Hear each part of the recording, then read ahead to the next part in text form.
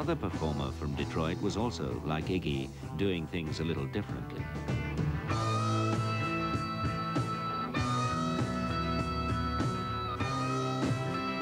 Lines form on my left and right, lines form on my face and hands. I'm in the middle without any plans. I'm a boy and I'm a man. I'm 18.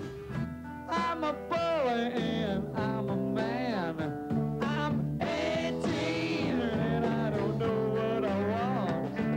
To us, it was a combination of comic books, every RKO horror movie we'd ever seen. We were total students of trivial television. We never read anything that wasn't a cheap novel, you know. I mean, we were really the epitome of the American cultureless society. And all we did was we invented this Frankenstein named Alice Cooper that was really a reflection of that.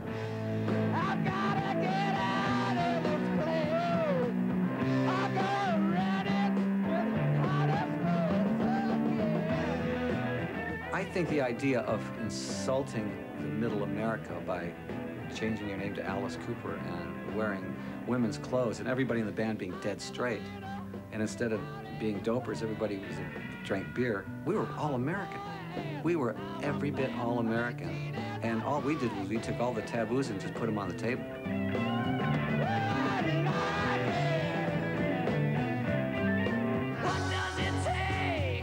We played the Toronto Rock and Roll Revival. There was about 80,000 people outdoors, and nobody had ever heard of us. And we did our normal set. Well, at the end of our show, we always used to take a pillow, and we'd open it up, and we had CO2 cartridges, and we would blow these feathers all over the audience. And one pillow will pretty much cover Madison Square Garden. And we had about 3 or 4 pillows that night. And all the feathers were going, and somebody from the audience threw a chicken on stage.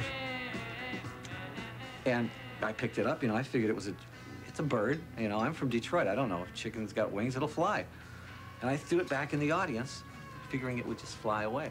Well, it went into the audience, and the audience tore it to pieces.